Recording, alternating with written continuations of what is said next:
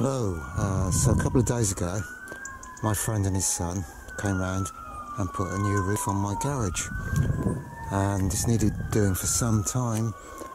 The old roof is awful, had holes in it. It was like a bloody swamp in the garage, and you wouldn't want to keep a car in there. It's also so nice now to be able to walk on it without worrying about where you stand or use boards or run the risk of falling through one of the holes. So when I do aerial work, I'm going to be completely safe up here. So, but that's not the subject of the video. But the roof looks good, and we had a fair bit of rain last night, and none came in as far as I can see.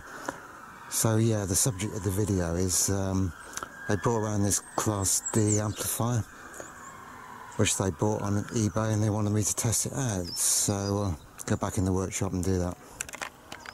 So here it is, and it's called Hongxing, which is quite a nice name, I guess. And it reminds me very much of the amps that kids used to stick in their cars, and they would drive around being rather annoying and thumping everywhere they drove. But this is a fairly small thing. It's probably 3.5, 4 inches back to front, 6 inches wide maybe, and it's very light. I mean, it's not, feels like there's nothing in it. And we look at the front power button. We've got a bass, sub bass output, which is a separate output because it's got 3 outputs on it. We've got treble, bass for the main output, main stereo output, and volume for the main stereo output, and a little LED, of course. And we look at the back, 12 volt socket, which worries me slightly. If it's running on 12 volts, it's not going to produce much output, is it? Whether it's got an inverter in it, I don't know. I don't think it has.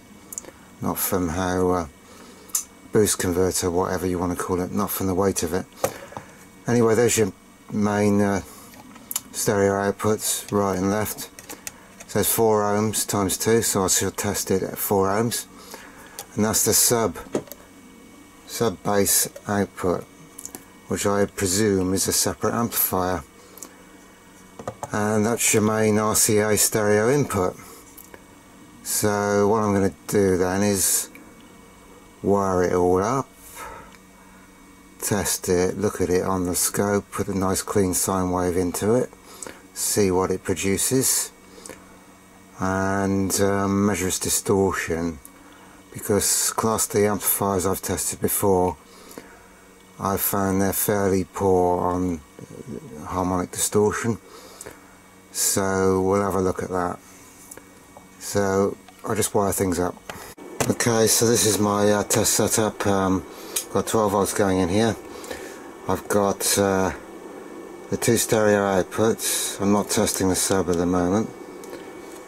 They're wired up to basically 2 4 ohm dummy loads, which you can see there. These are actually two sets of 4 ohm resistors wired in series for 8 ohms, but I've shorted one of the resistors out on each side, so I've got a 4 ohm load which is capable of at least 100 watts if I wanted it to be. And yeah, and I'm feeding in 1 kilohertz from signal generator, amplitude 1.3 volts. Not too bothered about the amplitude, but as long as it's enough.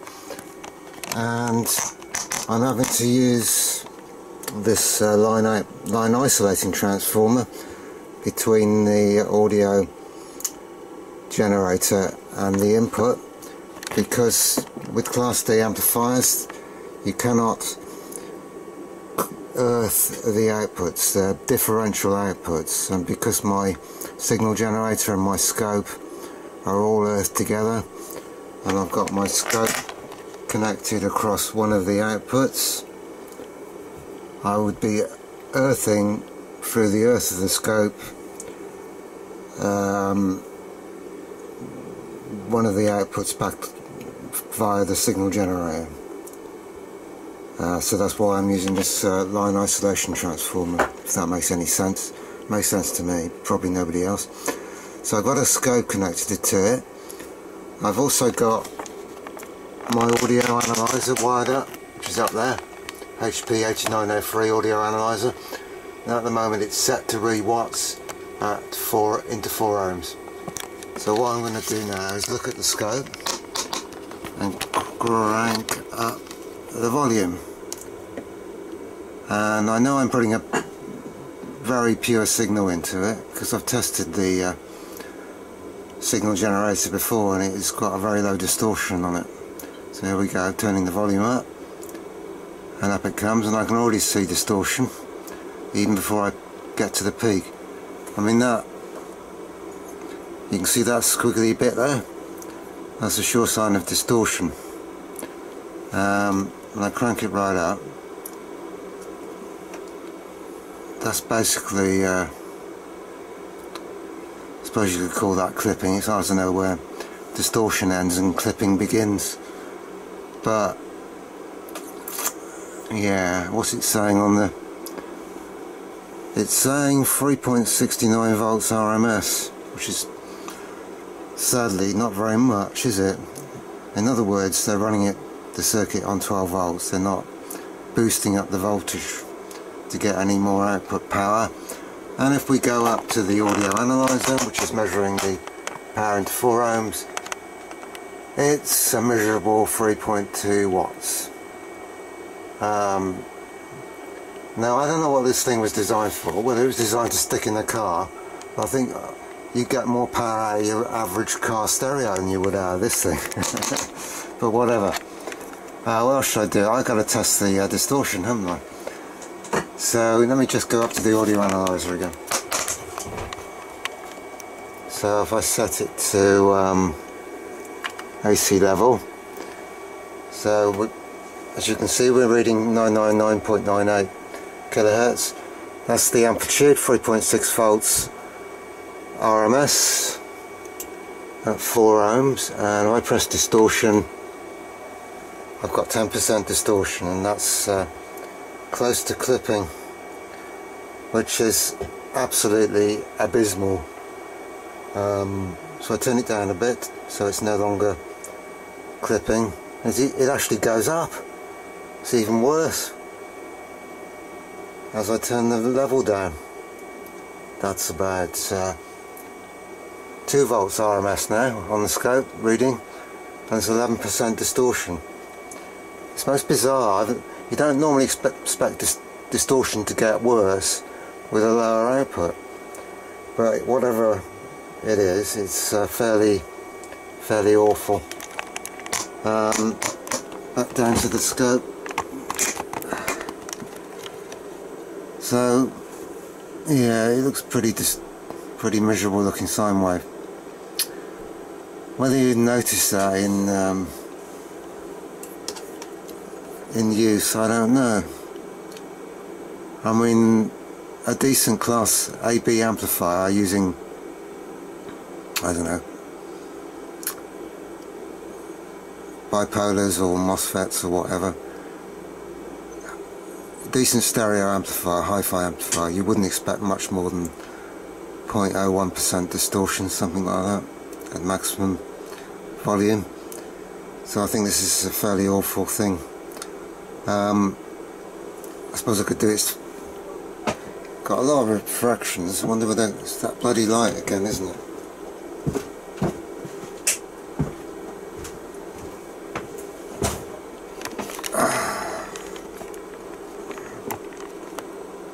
Let's just do a frequency response. I'm going to set the tones in the centre, and I'll go down to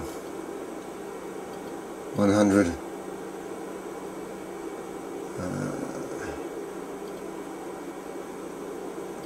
100 hertz.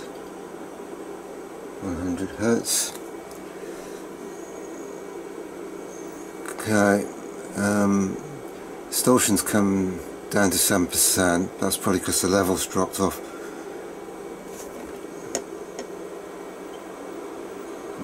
That's maximum output again, and it's dropped down to 3 volts now, RMS. It's 100 Hertz. And that's 300 Hertz, 400, 500.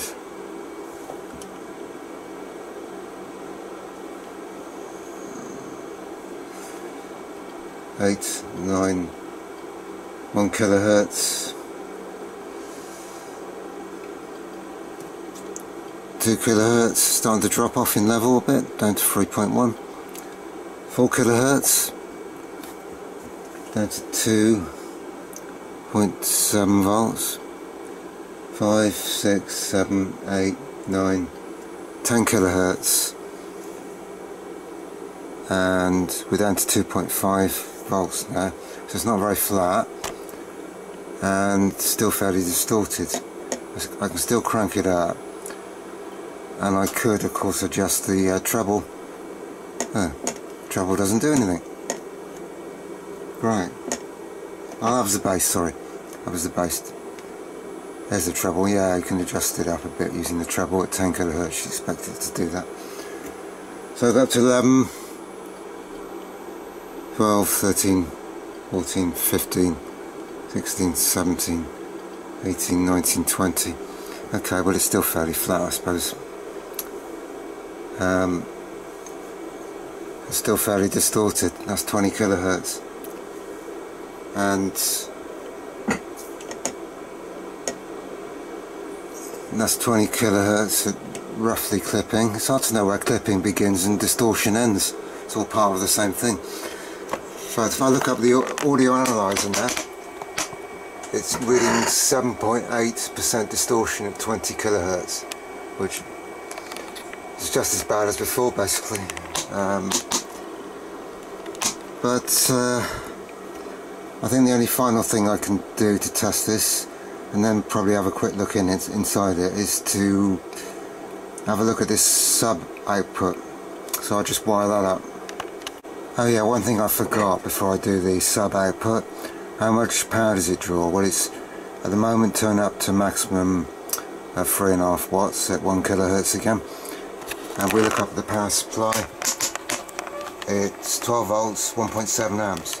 So just do the calculation on that.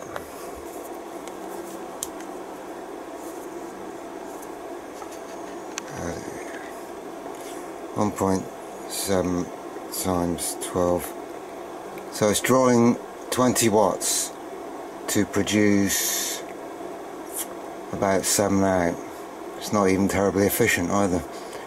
I mean, normally you expect Class D amplifiers to be 80 to 90% efficiency. So it's failed on that as well, efficiency. Anyway, I just wired up for the sub. Right, I'm now feeding in 100 Hertz into this, and I'm connected up to the sub bass output. I've noticed that I'm twiddling the controls. That's the volume control, main volume. Makes no difference whatsoever apart from dropping it down a bit, because obviously the other channels are loading it more as I turn that volume up. Treble makes no difference at all as I'm twiddling that. Bass makes no difference at all. So, oh yeah, of course you've got I've just discovered it's got its own volume control for the sub bass. So that's, yeah, that makes sense, doesn't it? So that's the sub bass volume. And actually that looks a lot better, that sine wave at 100 Hertz. That's quite a decent sine wave with no visible distortion at all. So I'm a bit more impressed with that. And I could go up to 200 Hertz maybe.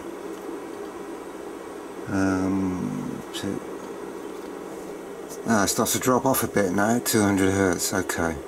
It's obviously got a low pass filter in that sub output amplifier. That's back to 100 Hertz. If we go up to the audio analyzer, which is measuring watts, there you go, 8.2 watts. Well, that's a bit more impressive. Still not going to set the world on fire, but 8.2 watts is better than the other outputs. So yeah, what's the distortion like, I wonder?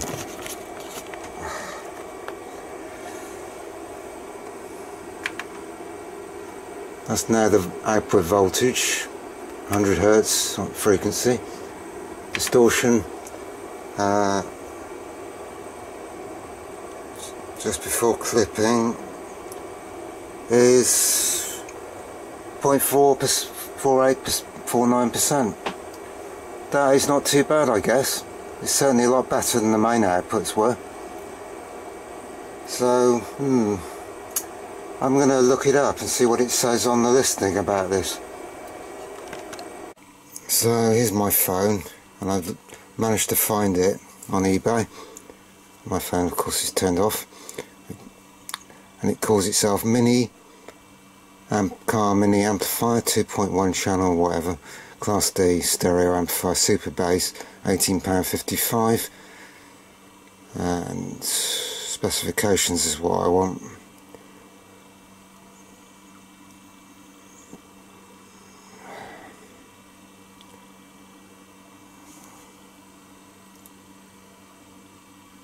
I think I must have lost my Wi-Fi signal, that's why it's taking so long to load up.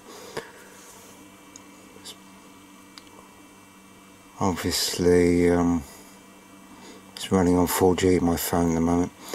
Okay, well, it says it's got 2 times 40 watts. Wonder how they measured that. Goes back to the old thing about peak music power and all that rubbish. What's it say? Compatible CD, MP3, iPod, whatever. Motorcycle car. Don't think we'd hear that on a motorcycle somehow with that power output. Low distortion, audio amplifier IC with low distortion. Bloody liars. High quality audios. It's a joke. Compatibility works well with whatever. Mini size, yes, it's mini size. Bass 60 watts. Unbelievable. Where have all the watts gone then? I only measured 8. Frequency response on the main outputs 100 Hz, 20 kHz, well, I suppose it's roughly right. 12 volts, 5 amps. Warning, please use qualified 12 volt or whatever. Yeah, there it is, being installed in a lovely car. I wouldn't want that thing in my lovely car. And as I said, the stereo in the car would be more powerful than that was. Oh, you could put it in your home, of course, yeah, that'd be quite nice to have in the house. Yeah, might be alright for computer speakers, maybe. Package includes whatever. Okay, that's about it for that. So, the specifications don't live up to what they say, but that's normal with eBay. And for 18 quid you ain't going to get a lot for your money, are you? So I've took the top off it, and where are the output chips, you wonder? Because what we've got here is we've got a couple of 8-pin chips, one there, they're obviously op amps. I recognise that number, 4558, common op amp used in cheap Chinese stuff, whatever. So that's the top side of the board, obviously, with the volume controls and tone controls. So all the magic bits must be underneath. And if you notice you might be able to see the tracks through the top of the board. They've obviously got the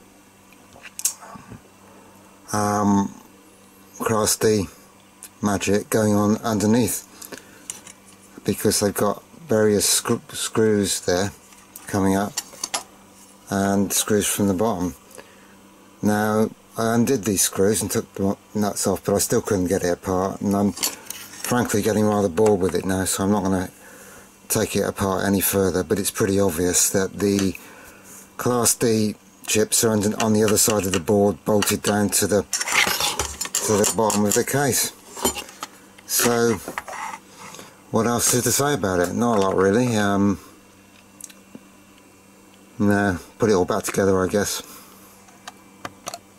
So, in conclusion, what do I think of this thing? Not a lot really. It's quite well made, I suppose. It looks quite nice, but really the technical performance is pretty poor. I mean, 3.5 watts on the main outputs, and with all that distortion, It's pretty awful, really.